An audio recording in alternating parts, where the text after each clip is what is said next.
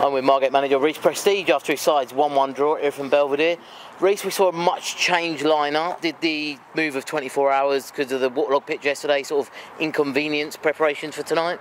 Yeah, we had to change a lot about it. We have to give players less minutes because you don't want to go into Saturday with people getting 60s and 90s sort of thing.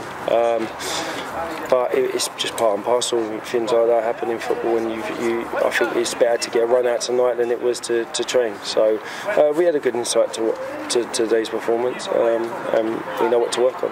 Having said that, credit goes to Erith for obviously managing to get the game tonight. Yeah. And your team actually that started put on a very good first half performance, didn't they? You must have been pleased with what you saw from what some would perceive as sort of fringe players heading into the start of the season.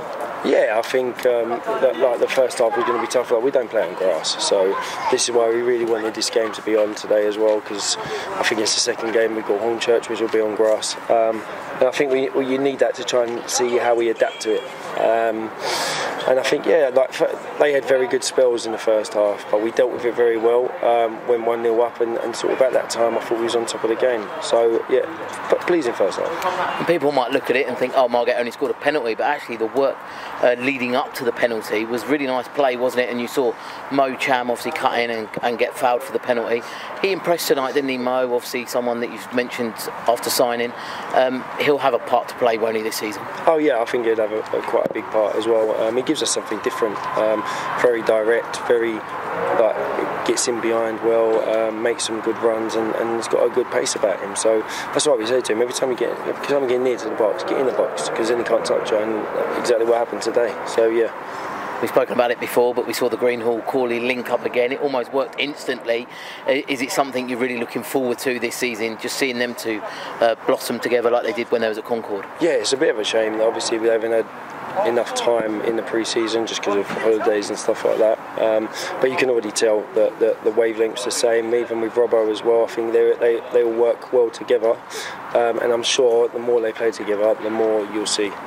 And as we go through pre-season now, just one game left obviously on Saturday, so a quick turnaround. People are starting to recognise an identity that you've installed in the team, playing out from the back, keeping the ball and trying to work forward patiently. Is that something you and Ben and Elliot are all working on in training and starting to bear fruit of that now? Yeah, and I think today also shows that we need to work on it a bit more. The good thing is next week we've got 2 training sessions to sort of get it nailed down. You see good patterns of play, and people are listening out there, which is good. And some of the link-up play is what we've been working on. So I think as a whole, it's working. Just finally, Reece, it's less than 48 hours now till we play Sheppey. It's a real quick turnaround, but it is the final pre-season friendly. So fans coming along Saturday, will they expect to sort of see your proposed starting 11 for that game against Whitehawk in just over a week's time?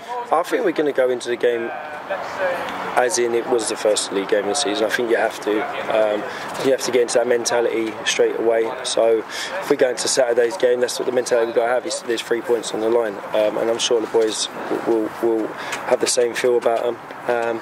But yeah, like the last pre-season of the game, you want to look at who you'd be sort of starting, and then we go from there. That's brilliant. Thanks for your time this evening. Thank you.